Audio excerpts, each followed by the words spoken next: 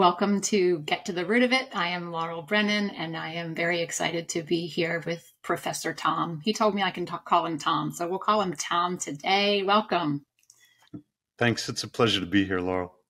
So Thomas Seager teaches engineering business practices at Arizona State University and is the co-founder of the Morozko Forge ice bath company. Dr. Seager's earned his PhD in environmental engineering at Clarkson University in Potsdam, New York. He has published over 180 research articles, been cited in scientific journals over 8,000 times, and has won over $5 million in research funding from the National Science Foundation, U.S. Environmental Protection Agency, and the U.S. Department of Defense. His expertise in resilient infrastructure systems and environmental sustainability has made him a popular speaker and a consultant to the Army Corps of Engineers and the Office of Naval Research. Nonetheless, Dr. Seager's teachings in leadership, entrepreneurship, organizational communication, and human resilience have prompted him to reorganize his career around a novel concept called self-actual engineering, in which he applies engineering principles to a fuller realization of human potential.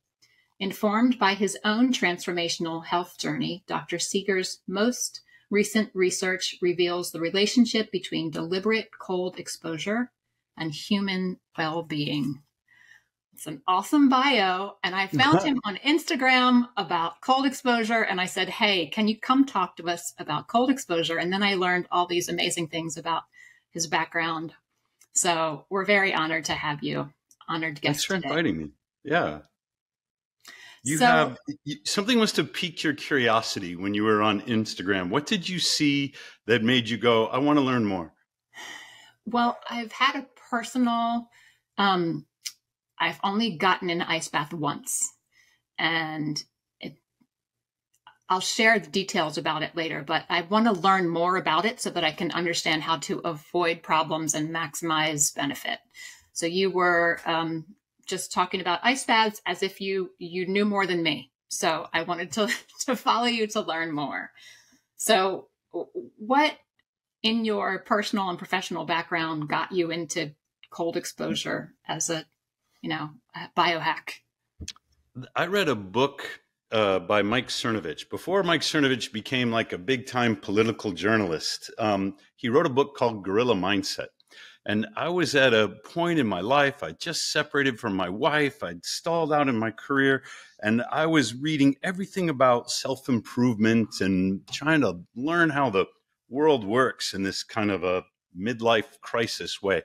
One of the things that Cernovich said you got to do is cold showers. So, I'm trying advice, and it's Phoenix and it's the winter time, and I turn the shower all the way down to cold, and I hated every minute of it. And it's not even that cold, but it made me angry. So I'm in the shower and I'm like, the hell with you, Cernovich, but I read a book and I'm a professor and I got to experiment with things. And I did that for maybe a month or two, and then the tap water got too warm. Well, my former student and co-founder of Morozko Forge, Jason, he was connected with some people like a Burning Man group, and they're doing yoga and they're doing breath work, and they'd heard about Wim Hof, and they're like, oh, we're going to do ice baths. So we bought a bunch of ice cubes and put them in the trough. Whole body is so much better than the cold shower. When I was in the cold shower, it made me angry. My heart rate, my blood pressure went up. But when I got in the ice bath, like up to the neck, breathe through it, relax, get into a meditative state. And I knew that this is what I wanted to do. Mm-hmm. The problem with ice baths in Phoenix is that, it's 115 degrees out, and you get your 200 pounds of ice from the Quickie Mart or whatever, and you pour it all in there, and 15 minutes later, it's melted. So Jason and I thought, well, we're engineers. We ought to be able to figure this out. And it took us over $20,000 worth of parts and tinkering and invention to come up with the first Morozko Forge that actually made ice. And that was what we wanted. We wanted the ice cubes in the ice bath because that's what we'd grown accustomed to. There are bunch of other, cold plunge companies, or sometimes they call them ice bath companies. But I'm the kind of guy who wants ice in my ice bath. So now you can see it right over my left shoulder. It's not the latest model, but it's the one that I have. I live in a high-rise apartment building. I have a small balcony. And so this one is made specifically to fit on my balcony. I plunge at 34 degrees every morning. I've got it so the sun comes in the morning, so I get a little dawn in my eyes, and I get some exercise with my steel mace afterwards. I've discovered, since Jason and I started, a whole myriad of metabolic and mental health benefits that come with cold exposure. We got started because it was kind of fun, and it was cool, and it was social, and it felt good. Let me rephrase. It feels terrible, like when you first get in. But after the first 15 or 20 seconds, maybe 30 seconds, the norepinephrine and the dopamine start hitting your brain. And even if your toes are miserable and in pain and your fingertips are like hurting, you can't help but smile, because all of those neurotransmitters are now like swimming around in, your system, making you happy. It's impossible to be in a bad mood after you get out of an ice bath, because you have 2 or 3 times the dopamine in your bloodstream as you did when you start. And we know dopamine is hitting all that reward circuitry. So for me, the motivation to do the ice bath started off with that feeling. You get in there and something is happening. But it had to kick in my scientific curiosity when I started watching people's bodies and attitudes transform.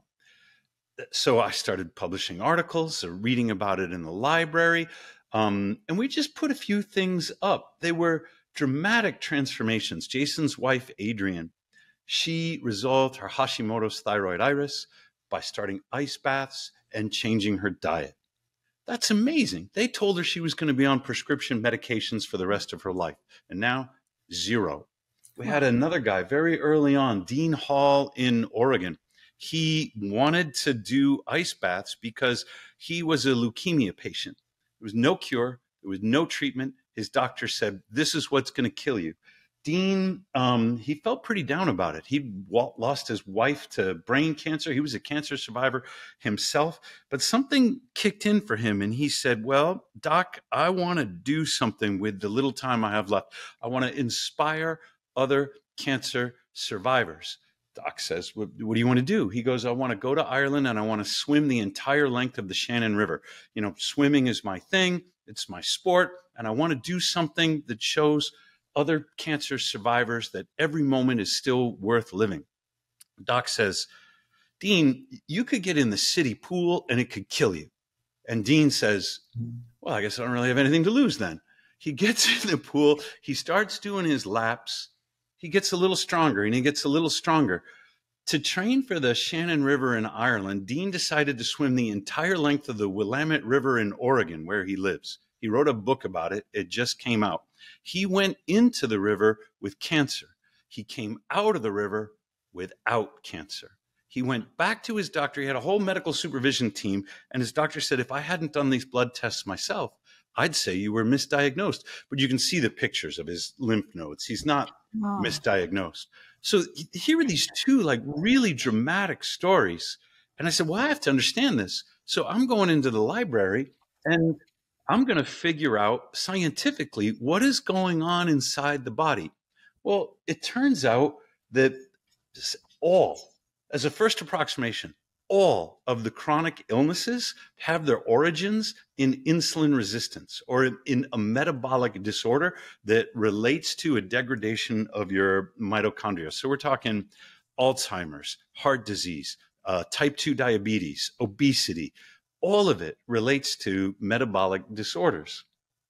So there were these 2. There was Adrienne, there was Dean Hall, and the more I learned about metabolism, the more I learned about the role of cold exposure, the more I knew I had to learn. In particular, because my son was 6 years old when he was diagnosed with type 1 diabetes. There's 2 types. Type 1, it used to be called juvenile diabetes. It's when the islet cells in the pancreas are attacked by your own immune system. They no longer make insulin. And so my son, since the age of 6, has required insulin injections. That was 22 years ago. And that started my curiosity about health and metabolism. I had no idea when I started ice baths that it was going to intersect with diabetes in this way. Well, there's also type 2 diabetes. And type 2 diabetes is different because in type 2 diabetes, you make plenty of insulin, but the cells resist the action of insulin to slow the transportation of glucose. They leave it in the bloodstream. By slowing the transportation of glucose from the bloodstream into the cell, it means that the mitochondria don't get overworked. Type 2 diabetes is a mitochondrial disorder, and it's curable, it's reversible, it's resolvable, whatever the verb is that the medical doctors would use. I'm an engineer, so I'm a problem solver, not a prescription writer, and I don't give medical advice. I tell stories and I read journal articles. But type 2 diabetes is optional. So I mentioned I was divorced at this point, separated. I'm back out on the dating scene, and I was dating a woman very thin. I didn't know that she suffered from anorexia. I thought she was just thin. But she was living, not in me. Like, we would go out to dinner and we'd have a great time. I was eating keto. She was eating keto. When she wasn't with me, she was pretty much living on soda pop and aspirin. Too many carbs, not enough protein and fat. Her HbA1c, which is a measure of peak blood sugar levels, it climbed all the way up into the high 7s. She was at 12% body fat. At the time, her HbA1c indicated she was type 2 diabetic. It made no sense. Usually people associate that with obesity, but if you live under calorie restriction and all you're eating are carbs, you can be type 2 diabetic as well as thin. Type 2 diabetes is not a symptom, not an effect of obesity. Type 2 diabetes exists not as a result of obesity, but as a coincidence. The underlying condition is the mitochondrial disorder. So I got her in the ice bath. I got her off the soda. She brought her HbA1c from 7.8 down to 5.2. Essentially, her type 2 diabetes is resolved.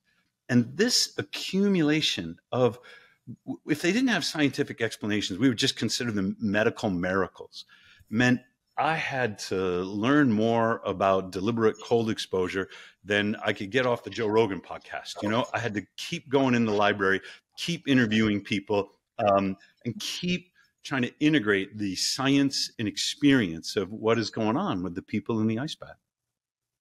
Yeah. So you had multiple stories. I love your stories. I like to learn through stories. I think that's the best way to share information. It sticks in your brain. So thank you for sharing each of those. In your bio, you mentioned self-actual engineering. Tell us about that. I'm a civil engineer, and that means I work on infrastructure, water systems and roads and bridges and highways and dams and things like this. But when I got into disaster resilience, how do we respond in a crisis? I learned that it wasn't the concrete or the steel, it is the human ingenuity. So it is the human response to the crisis that makes a catastrophe or a near miss, an outcome that avoids the catastrophe, and we learn a lot. So where does that human ingenuity come from? So I'm learning a lot about human nature and psychology, and it brought me to Maslow's hierarchy of needs. It's misunderstood, partly because when he published it, it was 1943. The country had just finished the Depression. It was now World War II. And Maslow postulated incorrectly, but at the time he said these needs, they have to be met in a certain order.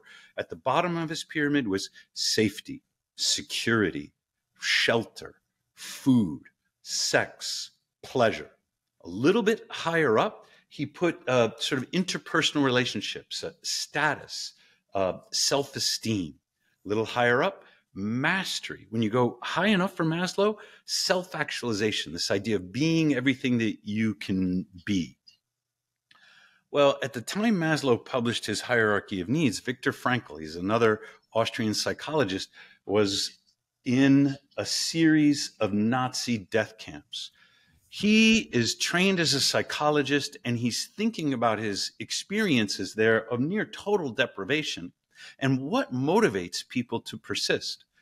When he's liberated, Frankl publishes his own account of human motivation, and it really mixed up Maslow.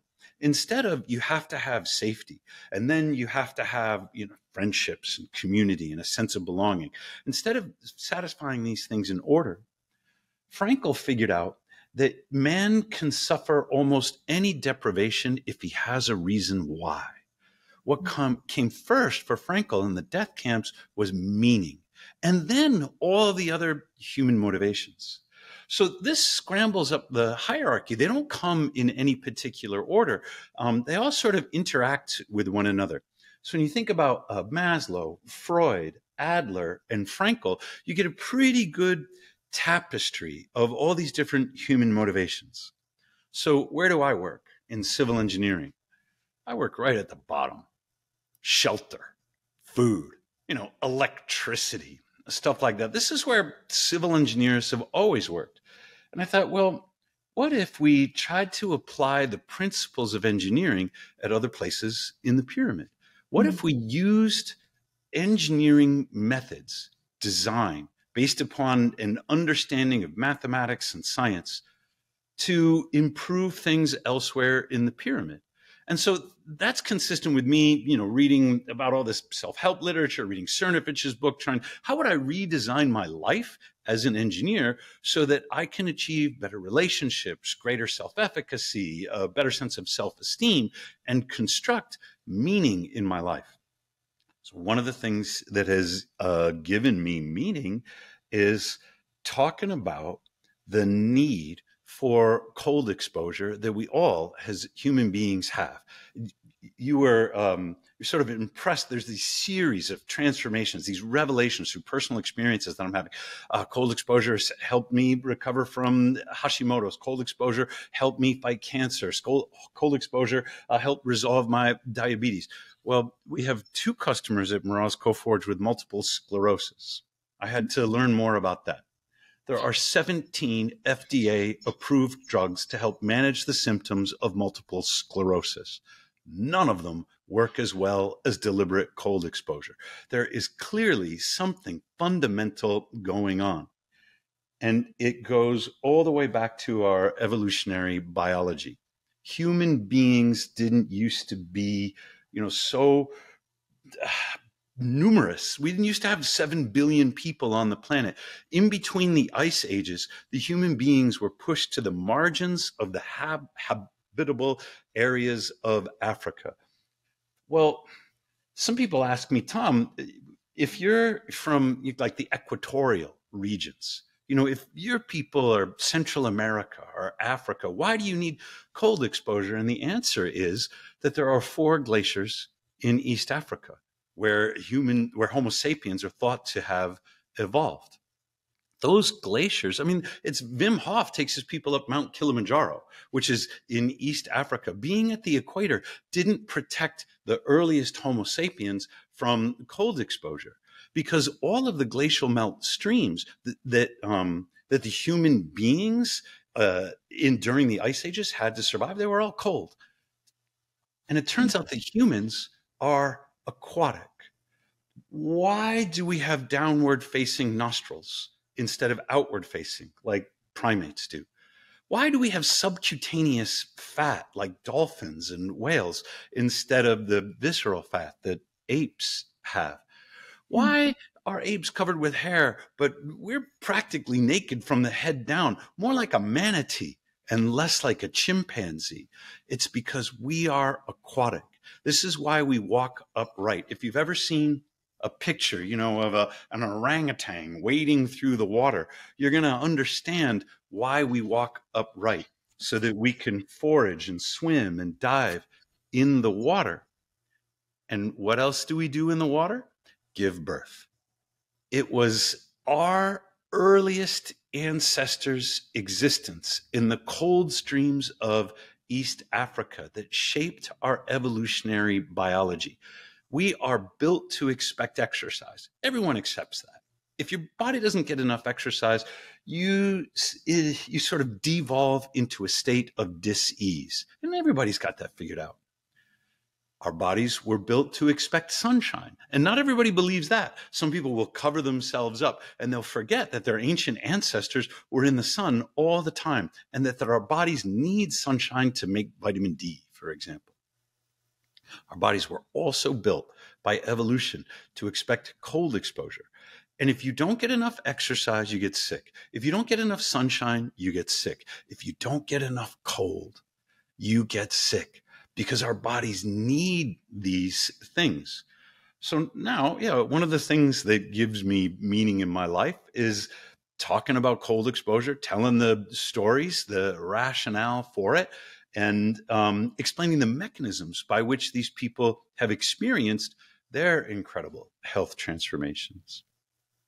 Yeah, so cool. I love the way your brain works. I love the way you have taken from different areas of expertise, from psychology and anthropology, and joined it with your engineering. It's so fascinating. I love it. And I've never looked at cold exposure as an area that's required for us. This is fairly new-ish to me, maybe the last year. I don't know if you did any research on my background, but I also have MS. And I did not know that. Yeah. So This is especially interesting to me. I'm now focused on brain health, dementia prevention. So this is especially interesting. And I'd like to share my personal story, because maybe you can help me problem solve kind of what went wrong. So I had planned a retreat, a brain health retreat, last October.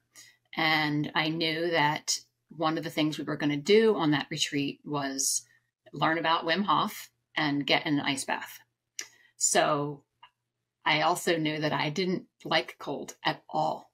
So I prepared, and I would start with finishing my shower with, 10 seconds of a cold spray, and then 20 seconds of a cold spray, and I would gradually build up. So I knew I was going to do this cold plunge, and I had sort of prepared for it. I had done cryotherapy once. I liked it.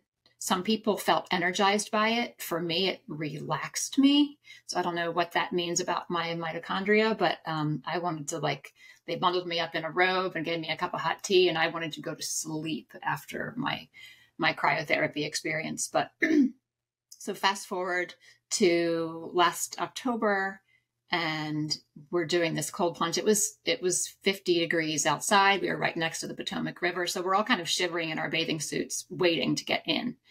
And multiple people went before me. The Hargobin, who's the retreat owner and the one kind of guiding us through this cold plunge, was encouraging us to try to get to 2 minutes if that was okay. No one was forced to get in. Some people didn't go in. It was all totally voluntary. Some people went in for 30 seconds and said, I don't feel good, I'm getting out. Some people went in and cried. I was like, whew, okay, it's my turn. And Hargobin was encouraging us to go under. So after people kind of got settled with the water at their chest, he would encourage them, okay, well, move a little bit. So now the water that's right around you has warmed up. See if you can move a little and get down to your neck. And so I said, all right, I'm just going to go for it. When I get in, I'm going to dunk. So I did it. I went right down, put my head under. And I understand a little bit more about it now, but how, a child falls into a frozen pond and they can survive for, 10, 20, 30 minutes under there and be fine. I had this gasp reflex, I guess. I was like, did I forget to hold my breath? Did I breathe in water? And then everything sort of slowed. And I connected it later to being similar to childbirth. So I've had 3 natural childbirths. There is a time when you just have to give up control. There's no fighting it. It is, you go into this meditative space and let things just happen the way they're going to happen. And for me, that's what it was like. It hurt like immediately. It was like labor. But I knew this was only, 2 minutes. It's like a contraction, right? And he told me 2 minutes are up.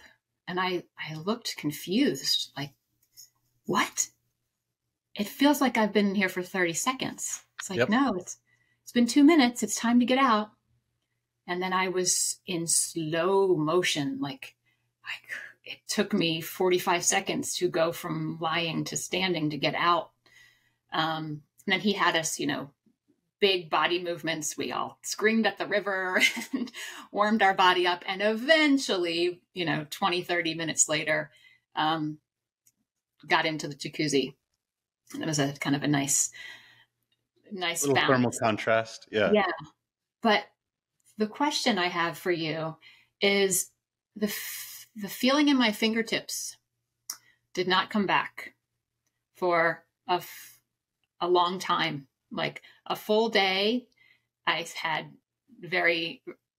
not no feeling, but reduced feeling in my fingertips. Mm-hmm. And kind then, of like your fingers are covered with calluses. Yeah. Okay. Yeah. Yep. And for about multiple weeks, I had reduced sensation in one of my thumbs. Mm-hmm. So Hargobind is worried about me doing it again as we return to retreat this year. I'm like, well, maybe I sit with my hands out, or maybe I have my hands under my armpits, or what was the reason for that? And can we talk about safety? I know there's sometimes a difference between the way women respond, the way men respond. Can we go there? The sensation that you felt in your fingertips, it's not rare. I can think of at least a half a dozen other people who they're starting their cold practice and they're going all in. They're like, I encourage people to start like this. Keep the fingers under the armpits. It's okay to leave your toes out if you want. But you went from 0 to 60 right away. There's something called non-frostbite cold injury. Frostbite is when you freeze the water in the cells of your skin. Like imagine ice crystals showing up inside the cells of your skin. It's very injurious. But the non-frostbite cold injury, it doesn't form ice inside your body. It changes the circulation in the extreme extremities. So yes, in the fingertips, it could be in the toes, and your body needs some time to remodel the circulation to those extremes. Now, everyone that I know that has kept it up, it has resolved itself over the course of a couple or 3 weeks. And age doesn't seem to be a factor here. This is from people in their 20s all the way up to people in their 60s. And so they sort of protect their fingertips and their toes, and then they continue about their cold exposure. The blood vessels remodel, then the sensation fully returns. But there are things that are happening in your body. That's the wonderful thing about the ice bath. You get in and you're like, something is happening. If you're going to do red light therapy, you're standing there and you're like, okay, I'm getting my light. Is if you're doing hypobaric, you're in there and you're going, I might fall asleep. Is that all right? And they say, you just got to come back 8 more times. And then it's going to be really good for you. But when you get in the cold, something is happening right away. It's fast and it's powerful. So I've never been concerned, at least over the long term, with what you've described, that feeling of like a partial numbness. Sometimes it oscillates between tingling and numbness, because my guess is that you haven't been cold in a long time, that you haven't done that kind of, like when we're kids, And, we run around outside and our mothers are like, put on a jacket. Oh, Yeah. not cold, mom. We no longer experience as adults the cold in the same way that we did when we were kids. And we forget. Kids know when they're cold. They know when to come in, but they're having such a great time. My kids used to think the snow was like being at the beach. They'd put on a hat and they would make castles all day. But kids have a lot of brown fat. Babies are about 30% brown fat. Babies don't have mature muscles, so they can't shiver. So how would a baby stay warm? Oh, non-shivering thermogenesis. You activate the brown fat, it starts burning glucose and lipids to keep the body warm. As the muscles mature, brown fat declines and muscle shivering sort of takes over. But then we get to be, grown-ups, as if we know better.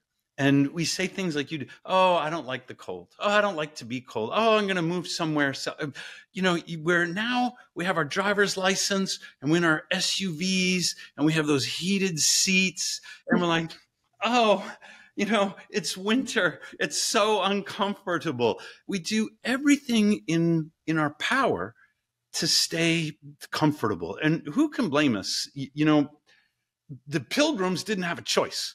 They starved to death and it was cold and our ancestors were miserable and wretched. And if they could have had an SUV with a heated seat, they would have hit that button and cranked it up too. But evolutionarily, technology changes so much faster than our feelings do. So we do all the things that make us feel good. And we create these deficits of exposure and environment that make us more vulnerable than we're really supposed to be.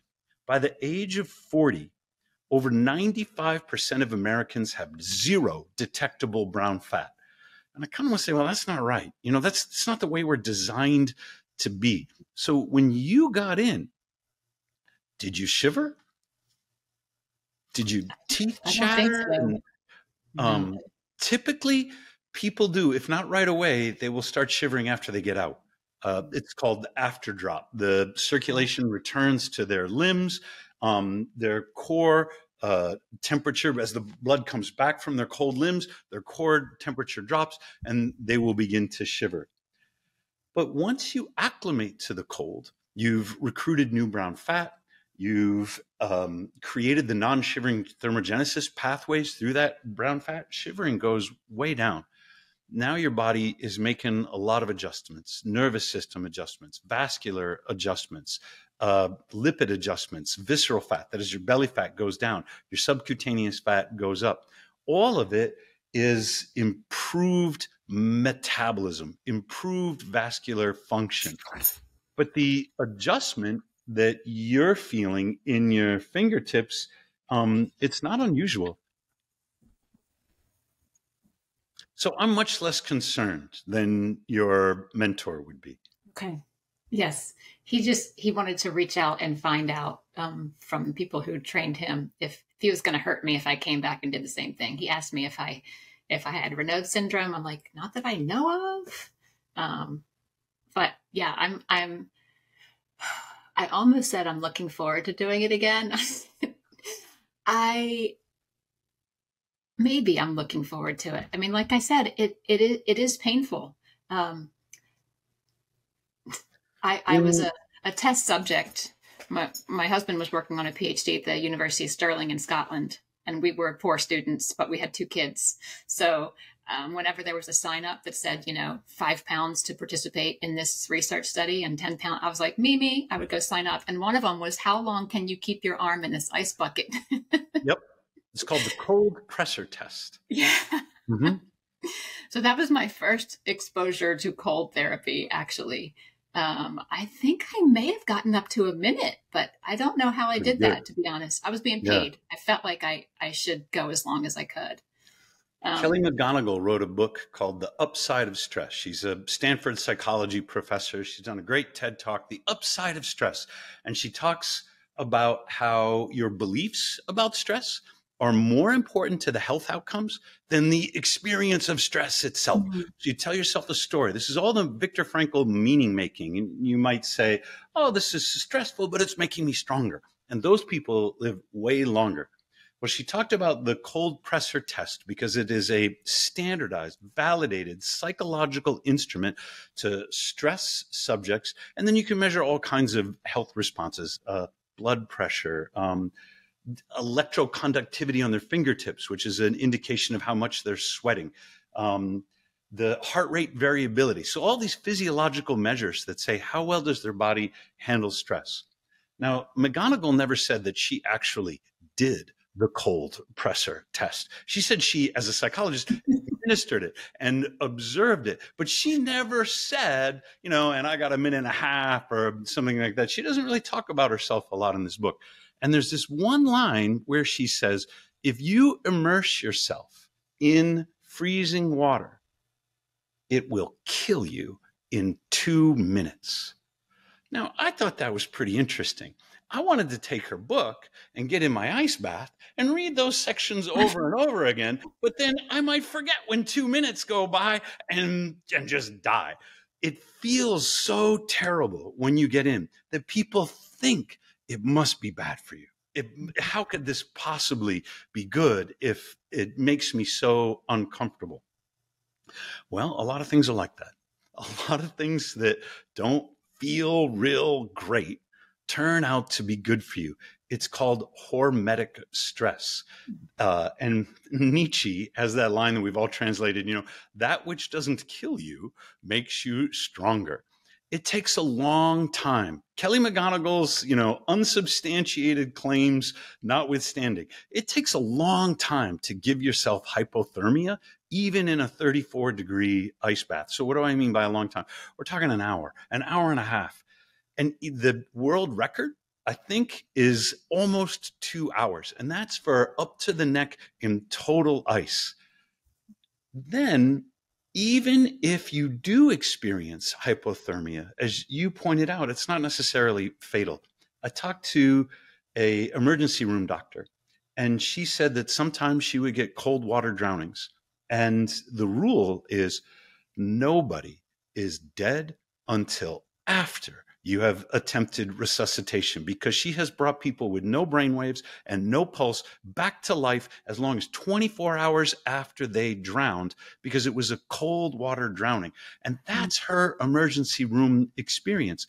The cold water is very protective of the brain. You'd think that the brain would die without oxygen. And if the heart stops, then the brain dies because it's no longer being circulated with nutrients. But in the cold, it's not the case. It's more like, shoot, I'm going to butcher an analogy, but you go into, I want to say more like a coma. And because I'm not a medical doctor, I probably shouldn't say that. More like a state of suspended animation, from which, once you restore the blood flow and you restore the temperature, the brain recovers fine. Now, I'm not recommending cold water drowning. I'm not recommending an hour and a half. 2 minutes is a wonderful achievement. You will activate your brown fat. You will create all of these neurotransmitters. You will restore yourself to metabolic health. And when you get out, you will feel such a sense of accomplishment. You'll have all the energy in the world, like you can move mountains or something. You will feel like you have cheated death. And that is the kind of feeling that I can get used to. Yeah. Yeah. So you've been doing cold plunges for how long now? Oh, that's a good question. Over 5 years? Over 5 years. And what have you personally experienced in that time frame? And how have you changed your practice? How have you optimized your practice? What do you recommend for others now? The biggest part of my practice is psychological, not physiological. I'm now at a point where, even though I weigh too much and my body composition is too much fat, metabolically, I'm quite healthy. The brain needs a lot of energy. About 30% of our caloric input is used all up here. So thinking, and thinking is my job, thinking requires a lot of energy. If your metabolism isn't right, then your brain isn't right. And it leads to depression and low mood and like unwelcome thoughts. Metabolically, the best way to take care of your brain is to take care of your metabolism. And metabolically, I'm in good shape. But I still have my psychological issues. Now, part of that is because I started an ice bath company. Jason jokes that Morozko Forge is both the cause and the solution to all of his stress. We grew way faster than we thought we were going to grow. It has come with sort of these near-death entrepreneurial experiences that are a constant source of anxiety. So what do I do when I feel anxious or uncertain or traumatized or I get straight into my forge. And sometimes I will breathe through it and I never shiver. And other times I will bring the shivering on, because that trembling is like a reset for the nervous system. It releases a lot of the stress out of the nervous system, and it helps me continue throughout my day as if nothing could ever bother me again. This is why I like it with ice in it. It's why I like it at 34 degrees. You can get the metabolic benefits at warmer temperatures, but to get that real psychological stressor, to look down in the water and see the ice and feel the fear of getting in, that's what I'm trying to get over. And I've discovered if it's not under 39, it's kind of boring for me now. So it's like, 42 degrees and you get in there and you're like, okay, I'm doing a cold plunge. But when it's 34, I still get that gasp reflex. I still get that, God damn it, that just 15 minutes of anxiety where everything in my body is trying to tell me I'm going to die and I got to get out of there. And then 15 seconds, you mean 15 seconds, right? Sorry, the 15, okay. Those are the worst. I say, I say the first 15 seconds of the ice bath are the worst, but I'm not sure that's true. The 15 seconds before are also pretty bad. The anticipatory anxiety, like you're staring down in there and you're like, why am I here? I think I could skip today. That's also pretty bad. And then after I settle in, then it's great. So how do you typically just do twice or 2 minutes once a day, or do you hang out longer now? 3.5 minutes this morning. So I'll do 2 to 4 minutes, but sometimes like if I have company and I get talking, well, the next thing you know, I've done 5, I've done 6 minutes, or I'll shoot a video. And the worst thing about shooting videos from the ice bath is the retakes.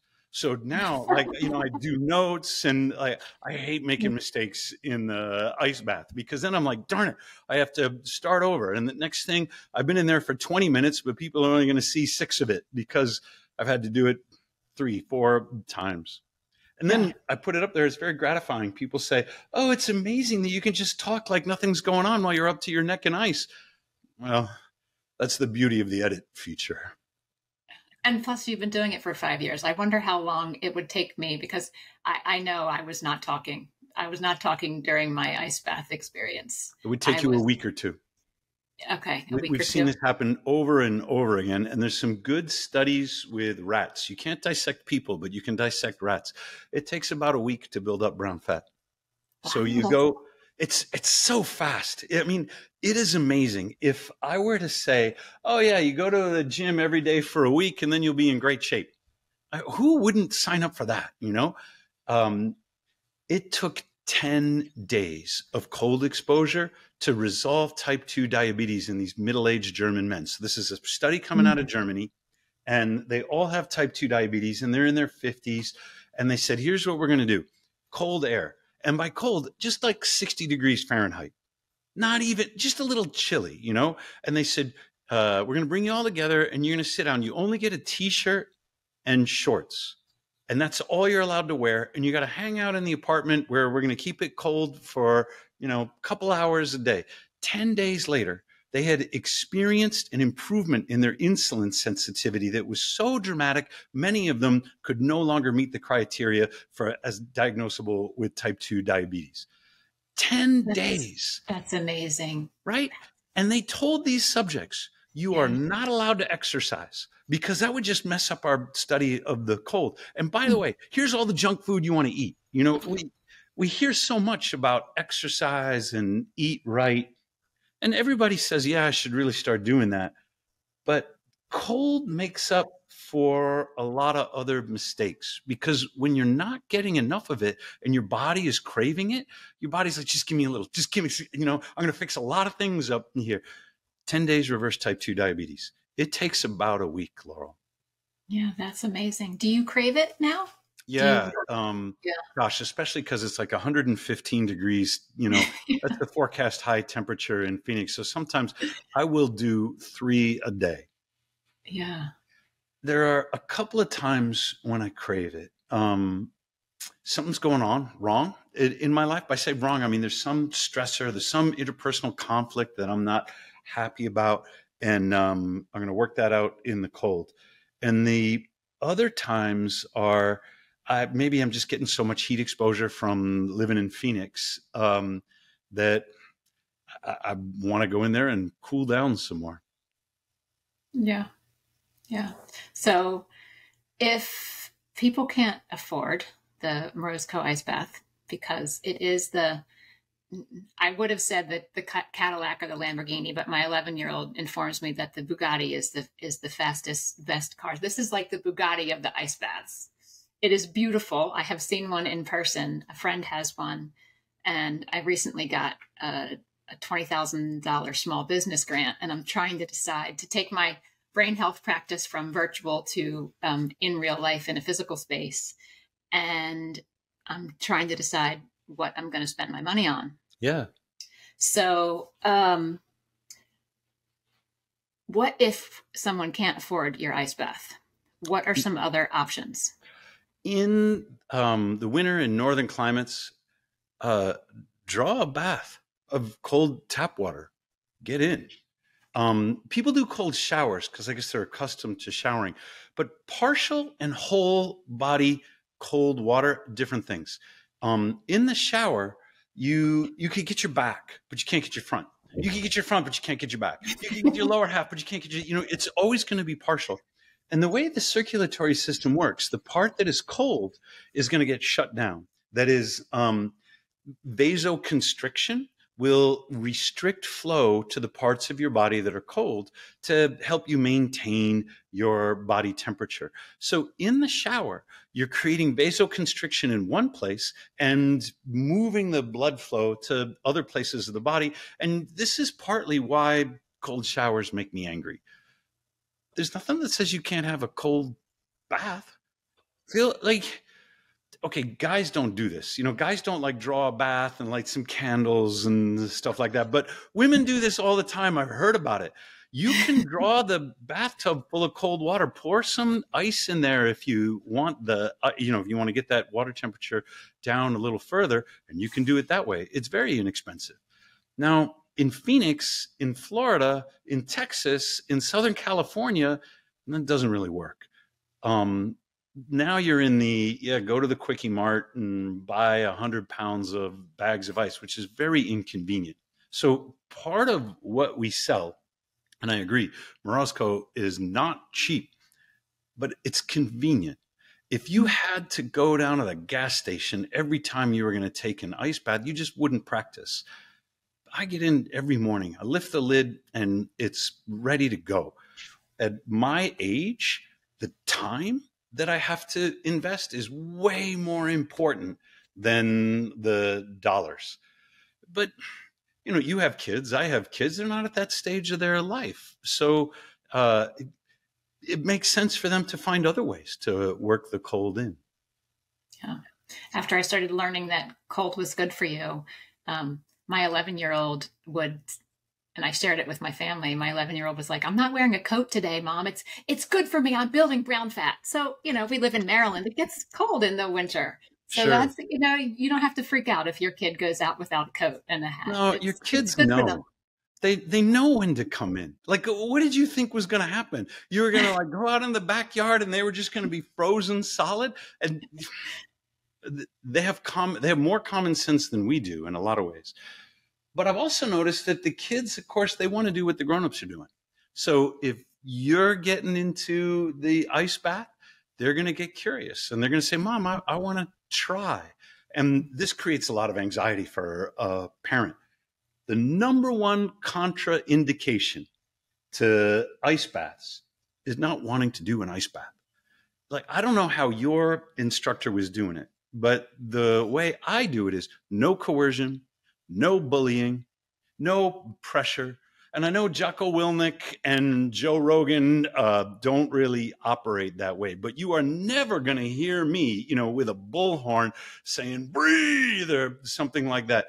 You got to get in and out of your own volition. And that's how you really build that sense of accomplishment. You made that choice. You overcame, whatever your anxieties were. I don't want to push anybody in. Yeah. Yeah. And I think that ties in so much with the psychological benefit. And the retreats that I run are yoga retreats. And we're always talking about listening to your body and following your intuition. And if somebody else is yelling at you to do it, that to me is a little bit of a red flag. You want to go in with your own free will and kind of coming out the other end is like, I did that. Yep. I can do hard things, Yep. And you can do it again. The phrase you can do it anytime you choose. Yep. Yeah. And can you go over a little bit more? You've highlighted lots of the physical benefits. I was going to ask you, what are the specific health benefits and what are the brain health benefits, but that you don't really need to separate them because all of the things that are good for your whole body are also good for your brain. You got it. You talked about building up brown fat. Can you talk about why brown fat is better than the white fat? They have two different purposes in the body. White fat is to store energy so that you can continue during those times when you're in caloric deficit because food is scarce. That's great. Brown fat is to burn energy. Brown fat has nothing to do with what we really think of as fat, like storing an energy surplus. Brown fat's principal role is cold thermogenesis, so keep you warm during the cold. But it also has what's called a secretory role. It creates other chemicals, hormones that circulate through your body. There are two of particular note. Brown fat creates thyroid stimulating hormone. More thyroid stimulating hormone is coming out of brown fat once you've got it and you activate it than any other tissue within your body. The thyroid and the brown fat, they work together. And you probably know that the thyroid has a lot to do with regulating your metabolism. But if it doesn't have the brown fat to communicate with it, to secrete that thyroid stimulating hormone, it's no wonder the thyroid gets dysregulated.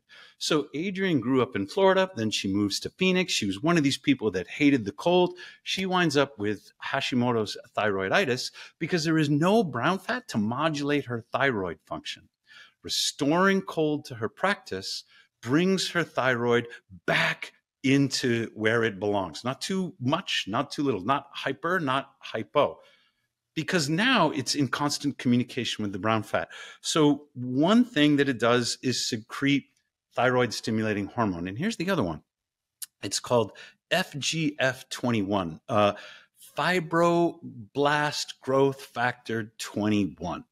And what the heck is that? It is a neuroprotective hormone. The brown fat, when it's activated, secretes FGF21, which protects the brain from damage. Now, why would that be important? Well, your brown fat only gets activated in the cold. And when the thermal receptors on your skin sense that it's cold, they send a signal through your autonomic nervous system. Brown fat has a lot of nerves in it. And the nervous system says, get going, brown fat. Brown fat starts doing its thing. One of the things that it does is protect the brain. This is a stressful situation. This could go a lot of different directions here. Let's get that FGF21 up there and protect the brain from damage. Now, I don't know for a fact if that is the mechanism by which we're talking about cold water drownings and resuscitation and protecting the brain from the damage of hypoxia. It could be that the brown fat plays a critical role in that mechanism. I'm not sure. But there are studies, both in animals and in humans, that knock out the FGF21, see what's happening with the brain in the cold, and it's much more damaging. When they allow the FGF21, the brain is protected from other toxins and the ill effects of the cold. In humans, it's mostly about Alzheimer's and dementia. Alzheimer's is a metabolic disease, and people they fail to realize this, partly because we are so caught up in this drug paradigm. The pharmaceutical companies seem to have us convinced that there should be one drug to treat one condition. And if you have 7 different conditions, then of course you need 7 drugs, except for all the side effects that those drugs create. And so you need 7 more drugs to treat the side effects of the drugs that you are already taking for the 7 conditions that you have. It's all ridiculous. If you're doing something that isn't good for your whole body, it's because it's not good. Exercise makes you smarter. Well, how does that work? Your brain isn't doing the push-ups, but exercise is good for your body. It improves your metabolism. It increases insulin sensitivity in the brain, and now your brain works better. Sunshine helps everything in the body, and cold exposure is like that. So it is good for your brain in the sense that it has these systemic therapeutic effects, but there are specifically aspects of brown fat that are there to protect your brain during times of stress. Yeah. Yeah. I'm learning so much from you. This is awesome. All right. I'm so glad that we're going to be able to have the transcripts of this. Yeah. All right. I can reference it later. It's fabulous. So I had a cursory understanding of brown fat before, and now I'm learning more. It's awesome. So you've talked about insulin sensitivity multiple times and talked about how cold exposure can help someone with type 2 diabetes. And do you know the mechanism about how that works? Yeah. Brown fat is great for insulin sensitivity. And we got some really good data on this. When you get into the cold, you activate the brown fat, it begins clearing glucose from the bloodstream right away. So a type 2 diabetic who's running high, we had one guy who was about 240 when he started his ice bath, brought him right down to 125. Now, some people would say 125 is a little high, but he was thrilled because he's type 2 diabetic. He's not used to seeing that healthy number. How did that happen? Activate the brown fat, clearing glucose from the bloodstream to fuel cold thermogenesis. But it also stimulates what's called mitobiogenesis. Brown fat is packed with mitochondria, thousands of mitochondria per brown fat cell. And it makes sense because the mitochondria, these little organelles inside each cell, they're responsible for energy conversion. So let's say you eat too many carbs and you've spiked your blood sugar. The insulin now helps transport the glucose from the bloodstream into the body cells. If you need that energy for wound repair, great. If you need it for growth, like in puberty, that's great. If you need it to move, that's great. It can fuel exercise. In the absence of growth, exercise, repair, your body's, or thermogenesis, your body's like, well, I guess we're going to store it for later. It is your mitochondria that are responsible for converting the glucose energy into ATP that fuels everything else in your body, including the production of lipids that will then go into your white fat cells and be stored for later. The problem is when you eat too many carbs, so carbs that aren't going to get used right away, you can flood the mitochondria with glucose. And the mitochondria are going to work as hard as they can.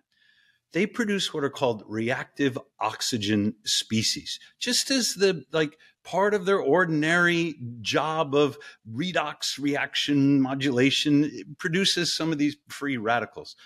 And ordinarily, those free radicals get absorbed by compounds like melatonin. Mitochondria make their own melatonin and they scavenge that up and it's no big deal. But when they're overwhelmed with carbohydrates, the reactive oxygen species are produced in excess. They can damage the DNA in the mitochondria. And this is something that a lot of people don't understand. There's DNA in your nucleus. You get half your chromosomes from your dad and half your chromosomes from your mom. And we all learned about this in middle school. Mitochondria have their own DNA. They are inherited only from your mother. And they are, outside of mutations and other aberrations, identical to your mother. The DNA in your mitochondria are immortal in the sense they get passed down from mother to child and so on. In a way, the mitochondria don't care whether you live or die because your mitochondrial DNA are already in your children. they're like, we're doing great. We don't need this specific organism. When they get overwhelmed with glucose and they produce too many reactive oxygen species, it damages the mitochondrial DNA. So what happens? Mitochondrial function declines. Your body forms resistance to the action of insulin. So it's called insulin resistance. And to date, nobody has really hypothesized the evolutionary biological purpose of insulin resistance except me. And I'm not saying I'm even qualified to make this hypothesis. Like Ben Bickman wrote a great book called Why We Get Sick, and it's all about insulin resistance and its association with chronic illness. And Ben doesn't say, but why should we be insulin resistant? So here's my engineering hypothesis. Insulin resistance is not the problem. It is your body's attempt to find a solution to all those carbs that you're eating. If you eat carbs, it destroys your mitochondria. Mitochondria are the key to living a long, healthy life. And your body is like, wait a second. If we take out the mitochondria, we're all going to die. And it's not the mitochondria, it is the cell wall that becomes insulin resistant. They say, we're going to keep that blood glucose in the bloodstream. So we're just going to drip feed it to the mitochondria. We're going to give them a break so that they don't wind up damaged. So what happens when you get into the cold? You activate the brown fat, you're recruiting new brown fat cells. Brown fat needs lots and lots of mitochondria. So your body's like, hey, we better make more. How do they make more? The first thing that your body knows how to do is identify the damaged mitochondria and say, can this be fixed? And if it can't, kill it. Identify the good mitochondria and say, can this be replicated? And if it can, make more from the good ones. You can upgrade both the quantity and the quality of your mitochondria because your body has these microscopic selection mechanisms for picking which mitochondria to reproduce. If you're in bad shape, insulin resistant, type 2 diabetes, mortality goes way up. Using cold exposure, and by the way, intermittent fasting, ketogenic diet, low carb diet, and exercise all have similar effects, but none of them will stimulate brown fat like cold exposure will. So cold exposure comes along and it says, we're going to activate this process called mitobiogenesis. And that is the creation of new high quality mitochondria that will restore you to a more youthful state, reduce your expected mortality, lengthen your life, and improve your capacity to convert glucose, to convert energy. When you get in the cold, insulin sensitivity goes way up, which is another way of saying insulin resistance goes way down, which is how those German men and those middle-aged, soccer fans that are sitting around in their T-shirts, how they resolved their type 2 diabetes using the cold. So where are we going with this? Mitochondria are the key to age. They're the key to brain function. They're the key to growth. And you can prevent what people call the diseases of aging. You can postpone those diseases. You can manage the risk of them by keeping your mitochondria in good shape, because all of those chronic diseases associated with aging are really, they're not because you're getting older. They're because your mitochondria are accumulating a series of defects without restoring themselves. It's because your metabolism is on the decline.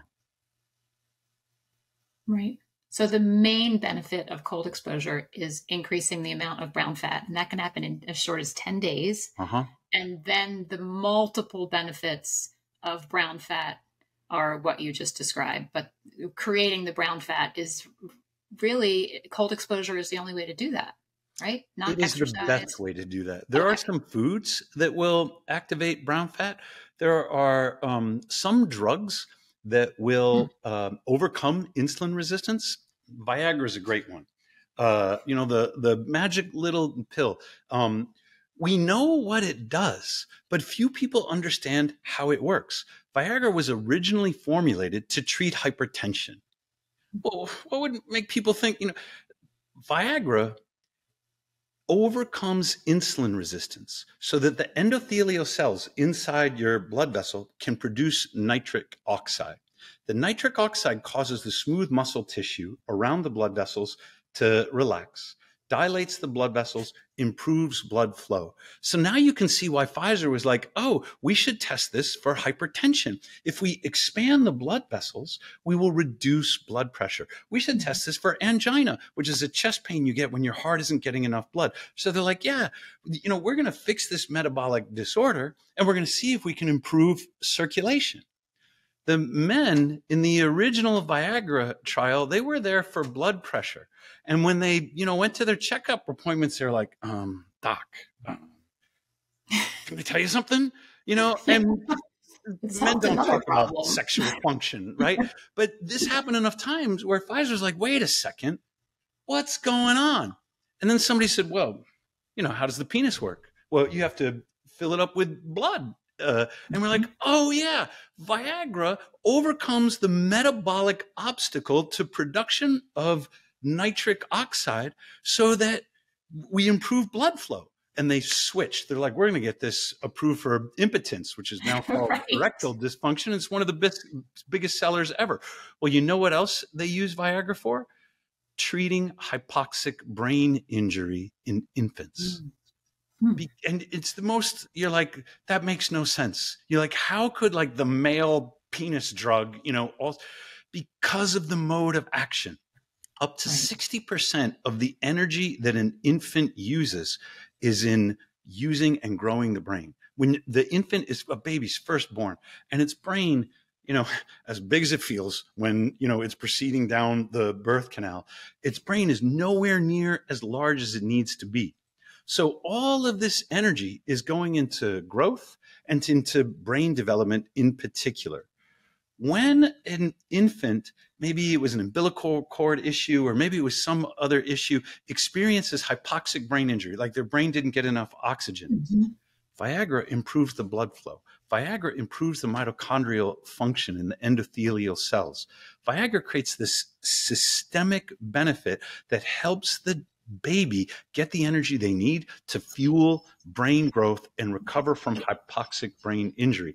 Now, that is an amazing little detail. So what am I saying? There are other things that will, berberine is one, metformin is one, that will overcome the action of insulin resistance. Rapamycin is another one. And all of them are drugs you're taking to do what natural cold exposure could stimulate your body to do by itself. So, I know this guy's my age, I'm 57 now, and they take their prescription meds. I'm not taking any prescription meds, and I don't know if I'm ever going to need them. I hope they're there when I do. But that is the abnormal condition. Or maybe I should restate that. I'm no longer interested in being normal. Whatever the doctor says is normal for a 57-year-old man like me, I don't want that. I want much better than normal. They tell me my testosterone is supposed to decline as I get older. But every time I get tested, I'm up 1,000 nanograms per deciliter, which is typical of a 19-year-old instead of a 57, because I don't want normal. I want healthy. And normal in the United States these days, it's sure not looking healthy. No. So let me just get some clarity on the brown fat question. So the cold exposure is the only thing, or it's not the only thing that increases it's the best thing. There are other things, foods and drugs that will activate brown fat. And some of them will, to some extent, recruit mitochondria into white fat cells. It's called beiging. So you can turn a white fat cell into a brown fat cell through this process of mitobiogenesis, by adding mitochondria to it. Okay. And that's all very interesting. But in my view, is that those are substitutes for cold exposure. They're doing what cold exposure can stimulate your body to do by itself. There are other ways to do it. So not the only way. Cold exposure is the best way to activate and recruit your brown fat. Yes. So I will look forward to winter in a different way. And you have definitely inspired me to do, not just wait for the retreat in August to do this cold plunge, but to, clean the bathtub and throw some ice in there and give it a go on my own. overall health benefit, for brain benefit, for my MS. So you're very inspiring in helping to describe the why behind why this is beneficial. I like Terrific. To share those details, to learn those details. That's really important. Well, if that understanding helps you get in your bathtub, fantastic. And keep doing what you're doing. If it's 60 degrees, you're getting a benefit. Remember those German guys in the cold air, 60 degrees. You don't have to hurt so much. If you're experiencing the gas reflex, it's cold enough. If you're in there long enough to feel an impulse to shiver, you've done enough. So the rule of thumb is cold enough to gasp, long enough to shiver. And you can play with those variables however you want. You can go a little colder and you don't need as much duration. You can go a little warmer and you might find that you got to stay in longer before you start to feel that impulse to shiver. What you don't have to do is martyr yourself in the ice bath. Okay. Now, we started off with the idea that women and men might handle this differently, but I don't think we went down that road. Can you share? Glad you mentioned that. Yeah. Almost all the research on cold exposure and testosterone is with young athletic men. So these are men that are competing at a very high level. And the reason is, if you're the Italian rugby team, you know, like, how do we recover faster from injury? How do we build more strength? How do we get more out of our weight training? There's one study of women, and it was accidental. They were doing the cold pressor test, and they wanted to understand how women would respond to stress and things like that. One of the things that they measured was testosterone. And so these are young women, not menopausal women, but like college age, early 20s. They do the cold pressor test. They measure the saliva levels of testosterone, and they got a boost. Now, when it came to men, all of these studies of men show that if you do the exercise and then the cold, testosterone goes way down. It suppresses anabolic activity. And so this is why Huberman and me and other people are out there saying, do not use the ice bath to recover from your workout.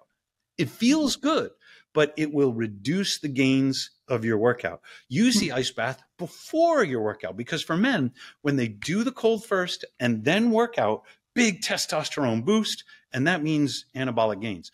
But it looks like this one study measured a testosterone boost without the exercise. And it wasn't even whole body immersion. It was just cold stimulation. So when you think about the anatomy of women and men, the gonads in both sexes are responsible for producing testosterone. So for men, that means the testes, and for women, that means the ovaries. Well, where are the testes? They're outside the body. I get in the ice bath and the testes are like, whoa, it's cold. But your gonads, your ovaries are inside your body. They are well protected from the cold. Why shouldn't we expect that women and men respond to cold stimulation differently? And they do. So I wish I had more data. So far, I haven't found women who are willing to get the labs done and write. I found women who are like, no, I don't want testosterone. I'm going to have, what am I going to grow a beard? They're sort of afraid of testosterone. Yeah. But that's a problem. What they don't realize is the dominant sex hormone in men is testosterone. Everybody knows that. What women don't realize is the dominant sex hormone in women is testosterone. A healthy woman has 3 times the testosterone as she does estrogen. And when you get your labs, it's not obvious because they're reported in different units. You have to convert the units on the lab to realize that there's more testosterone in a healthy female body than there is estrogen. Testosterone is the lust hormone. And so, especially after menopause, when the ovaries are less active and they sometimes produce less testosterone, some women will seek testosterone replacement therapy. The problem is that there are no FDA-approved protocols to guide clinicians through testosterone replacement therapy for menopausal women. And so they have to take protocols for men and adapt them. And that's a pretty crappy way to do it. A better way to do it, I mean, wouldn't it be wonderful if an ice bath practice could modulate a woman's testosterone to maintain it at healthy levels, even after menopause when her overreaction is reduced? And I just don't have the data to demonstrate whether that works or not. So there are differences between men and women, particularly in the sex hormones, which shouldn't surprise us, and how they respond to cold exposure, because men and women are different. You know, they have different anatomy and they respond to their environment in different ways. Yeah, I hope somebody does that research. Wouldn't that be fun? Yes, that's important. There's a book somewhere over there on my shelf, The Secret Female Hormone, and it's testosterone. It's about no testosterone. Kidding. Yeah. Oh, what a great book. Yeah. My GYN gave it to me. Like, you need to read up on this. Yep. Yeah. So, yeah. You've shared so much awesome information. I'm glad.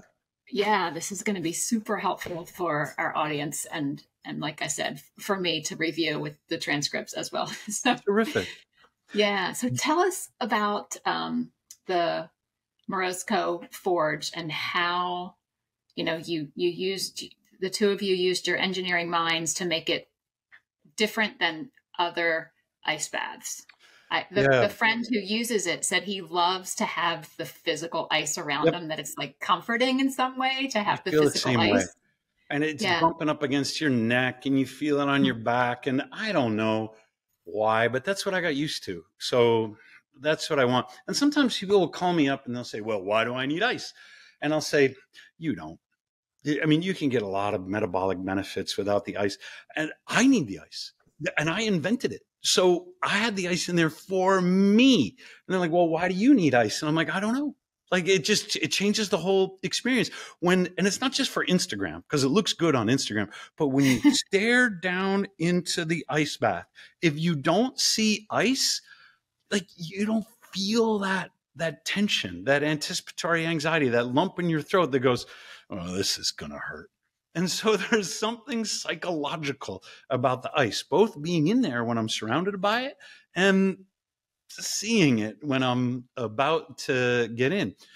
At the time, there was no such thing as an ice bath. There was a company called Cold Tub, and they were coldtub.com. And they were selling their cold tub, you know, which is the opposite of a hot tub. They were selling it to sports teams, and, you know, they're still out there. I'm pretty sure you can buy one, but they don't make ice. They had a fiberglass tub, just like a hot tub would, and they had a chiller unit built in there. And we said we didn't want to buy a cold tub. We wanted an ice bath. And so it is so much cheaper, Laurel, to like call up China and say, I want a chiller, and then to drill some holes into a bathtub and circulate the water through the Chinese chiller. And you only get down to like 40 degrees Fahrenheit, but it is so much cheaper. That's just not what we wanted. So we got, you know, refrigeration equipment and copper coils, and we did all the wiring ourselves, and we did the thermodynamics ourselves, and we built an ice bath that makes ice. And it is still the only ice bath, true ice bath in the United States. There's actually in North America, there's another company called Brass Monkey, which is very clever. They're in the United Kingdom. And they also make ice. They called us up and they said, you know, we're looking at this and would you help us out? Which is a weird thing to do. But we thought it would be a lot better to cooperate with other people trying to figure out the same thing and share as much knowledge. We haven't sold a single Morozko into the United Kingdom since they went into business, but it's okay. We're selling plenty of Morozkos, and they helped us figure out how to improve our design by all the things that they were screwing up. So we consider them friends. But here's the big decision that we made. We probably should have called the company besticebathforyou.com, you know, or something like really literal, so that when somebody goes to Google and they type, you know, best ice or whatever, we come up and we're number one. And then, you know, we were stupid enough to name it for a metaphor instead of for something, you know, that would show up in a search engine.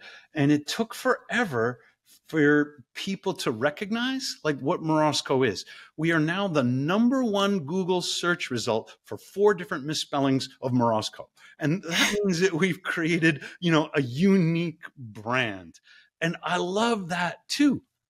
There are two things in particular that are unique about Morozko. And the first one is the obvious, there's ice.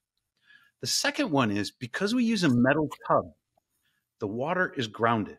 You are electrically connected to the ground. And it's important because when you got in the Potomac River, that water is grounded. Every natural body of water is grounded, and grounding has enormous benefits. You discharge the static electric charge from your body, and it changes what's called the zeta potential of your red blood cells. The zeta potential is a measure of their surface electric charge, and that relates to how readily they will coagulate. When you're grounded, your risk of blood clot goes way the heck down, and your circulation improves. So it's not just metabolic benefits. It's not just vasodilation and those circulatory benefits. It's also the grounding action that you get from cold water outdoor swimming and from the forge that improves your circulation. And when you're up to your neck, it's instant. It's not like a grounding pad or walking around barefoot in the grass or sleeping on my grounding sheets, which I enjoy.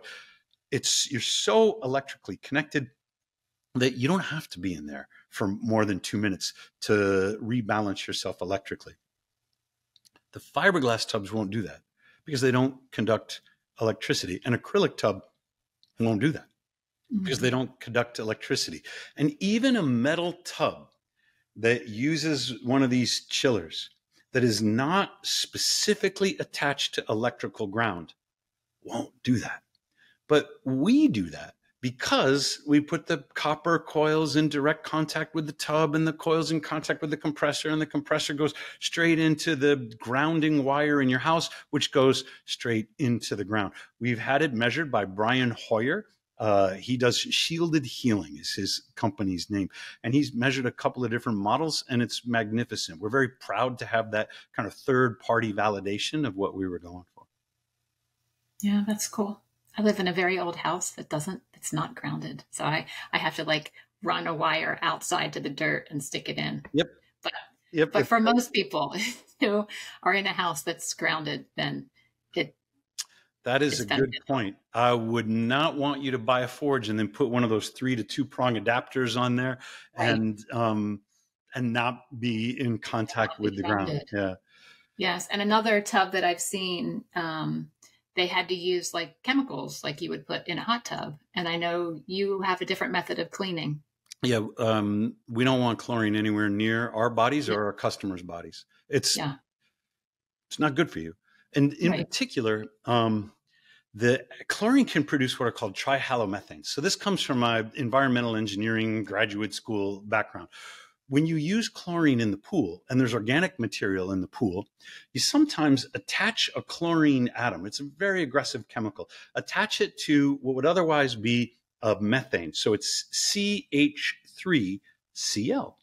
That's a you can add more chlorines onto it as well. When you get to trihalomethane, now 3 Cls and 1 H left, well, that's a potent carcinogen. And the only way that I shouldn't say the only way, it does exist in nature, but the way we create it is in our swimming pools and in our hot tubs by adding so much chlorine. I don't want chlorine anywhere near there. Mm-hmm. Well, there are ozonators that you can buy for your hot tub, and they're supposed to reduce your chlorine demand. I tested like 6 different ozonators in my kitchen with an oxidation reduction potential meter, which is the same thing I learned to use, in grad school. And turns out most of them are bogus. They don't work. And nobody really knows because ozone is no good for hot tubs anyway. Ozone has a very short half-life, and at high temperatures, you can produce the ozone, but it decays right away because the temperature is so high that the ozone barely has time to act.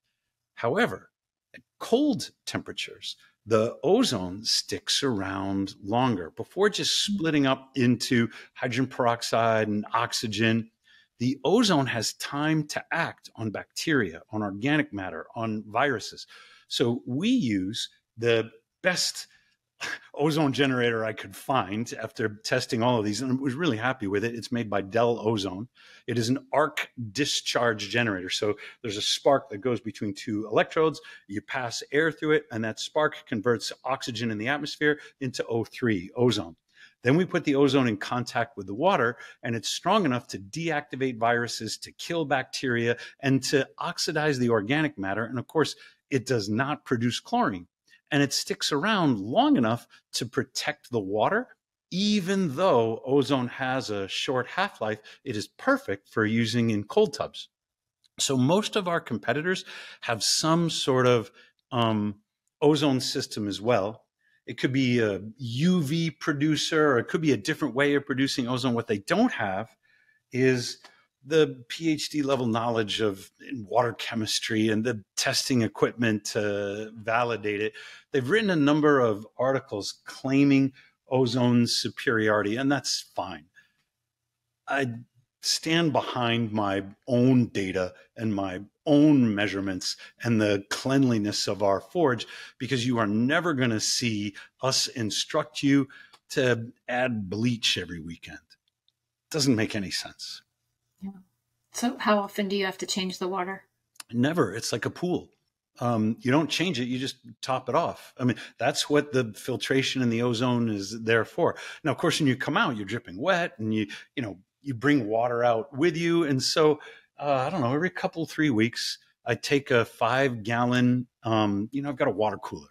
And so the water cooler buckets, whatever they're called, it's a carafe of water. Right. I don't use tap water. I don't want the fluoride in the forge. So I'll top it off with 5 gallons of my water cooler water. Okay. Mm-hmm. Yeah. So you use filtered water to put in there. Mm-hmm. And then my friend likes to also add salt. What kind of salt is Sean adding? I think he went to the Dead Sea and collected some. I wish he would go to morozkoforge.com and read my articles on salt. And it's because I don't want chloride salt in the forge. Sulfate salt, Epsom salt, is magnesium sulfate. And, brown fat are packed with all these mitochondria. Guess what mitochondria need? A lot of magnesium. So when you're doing a lot of cold exposure, your magnesium needs go way up. Cold exposure is nutritionally demanding. So what do? I put 8 pounds of Epsom salt, magnesium sulfate, in my forge so that I can get some transdermal magnesium absorption benefit while I'm doing my cold exposure. I also take a magnesium, I can't even pronounce it, but magnesium theorate. I don't know. L-theanate. Magnesium L-theanate. Right. Take that for my brain. Yeah, yes. Exactly right. Because some studies have shown reversal of early cognitive decline with these metabolic interventions. Magnesium would you say it again? Threonate? L-threonate. Threonate. Mm-hmm. It crosses the blood-brain barrier. It delivers magnesium to the mitochondria in your brain. So I'm like, great, I'll take that one too. Cool. Mm-hmm. Very cool. I'm so excited. I've learned so much from you. Good. I hope your listeners learn too. And I would encourage you to go to our website. You click on the tab that says journal, and you are going to see like a myriad of articles that I've written. They get better over, like I've practiced. The new ones are the best ones. But if you scroll down, you're going to see 2 articles on multiple sclerosis and cold exposure that are based upon our 2 customers as case studies and some of the science behind it. Maybe I'll be your next case study. I hope so. Yeah. Yeah, we'll get your testosterone measured too. Yeah. Yeah. Okay, before and after. Yeah, we can do a case study first, and then we'll recruit more to the study. That would be magnificent. This has been amazing. Thank you so much for your time and your amazing expertise and your passion. I'm so glad that you found this passion. Are you still teaching? Are you still a professor? Yep. So I'm going to go teach engineering business practices to the undergraduates, and another class called Quantitative Approaches to Sustainability. I'll have 2 courses in the fall. That sounds awesome. Yeah. Well, I don't know. You can go check my teaching evaluations. I'm not very popular in that regard, but I love it. It's a cool topic. Mm-hmm. Yeah. I don't have an engineering mind, but I'm very fascinated by your, sustainability practices. I'm glad. That's a passion area. Yeah. Thank you so much again. It's been a pleasure, Laurel. I hope to hear from you soon. Send me a link to where I can get the recording. Would that be all right? Oh yeah, absolutely. Okay, terrific. Hang on. let's share again real quick how people get in touch with you. Did we share that yet? Let's share that. I don't know if we have. You can find more of my writing at SeagerTP, SeagerTP.substack.com. I'm putting up chapters of my book. I'm in the middle of this. Gosh, chapter 4 is kicking my butt. But in the middle of this book called Uncommon Cold, about the science and experience of deliberate cold exposure. And so I put these chapters up as I draft them to try and get feedback. You know, what's fuzzy, what's not clear, what needs more explanation. So you can find those chapters on my Substack. You can find a lot of other stuff, things about entrepreneurship, things about relationships and psychology, SeagerTP.substack.com. If all you really want is the cold exposure, then you can go to MorozkoForge.com, click on the journal tab, and you're going to see a ton of articles, including one about contraindications to cold exposure. As much as I want to sell you an ice bath, you should know these 4 different reasons, you know, these why you don't want to do an ice bath, and that's in our article. Yeah. So how do you spell Morozko Forge? Even though you're in, people will still get the Google hit if they spell it wrong, but how do you spell it? Morozko. That's Morozko. And then Forge, Forge. Okay. Mm-hmm. And I guess I'll have to read the journal article that says why you named it that. You alluded to we did a whole video. Morozko is a Russian fairy tale character. You probably remember the Burgermeister Meisterburger, like those claymation Christmas specials. There's Rudolph, but then there was some other ones too. And one of them, it was Kris Kringle, and it had the Burgermeister Meisterburger character in it. And Kris Kringle has to go through the forest to deliver the toys. Do you remember this one? I don't remember the Burgermeister. I remember the clay animation with Rudolph. Well, I think that when I was a child, the Burgermeister Meisterburger must have scared the crap out of me or traumatized me or something like this, because I remember him the best. There is a character in that claymation Christmas special called the Winter Warlock. And he's very scary. He lives in the woods, and Kris Kringle has to navigate through the woods to reach the little town and deliver the toys. And the Winter Warlock is going to freeze him to death, you know? That is Morozko. Morozko is the warlock of the Russian forest who, I don't know, he got on the wrong side of bed or something, and he's mean and he's cold. And there's this Cinderella fairy tale in which there's always an evil stepmom in these things, right? So the evil stepmom somehow convinces her husband to take her stepdaughter and abandon her in the woods. Like, I don't know how this happened. I don't know what he's thinking, but this is the way the story starts off. So she's out there in the woods, freezing to death. She's supposed to gather firewood or something, and Morozko finds her. And Morozko's like, I'm going to freeze this one. But she looks so innocent, and she's so brave that right before he freezes her to death, he says, "Aren't you scared?" And she says, I'm okay. "Aren't you cold?" "Well, no, I'm warm enough." And he goes, "A child who's so stoic and graceful and brave, come with me." He makes her a princess, uses all of his magical powers, to elevate her status. Evil stepmom finds out about this. So what does evil stepmom want for her own daughters? So she's like, you get out there in the woods and you go meet Morozko, and, you get all the riches and you become a princess.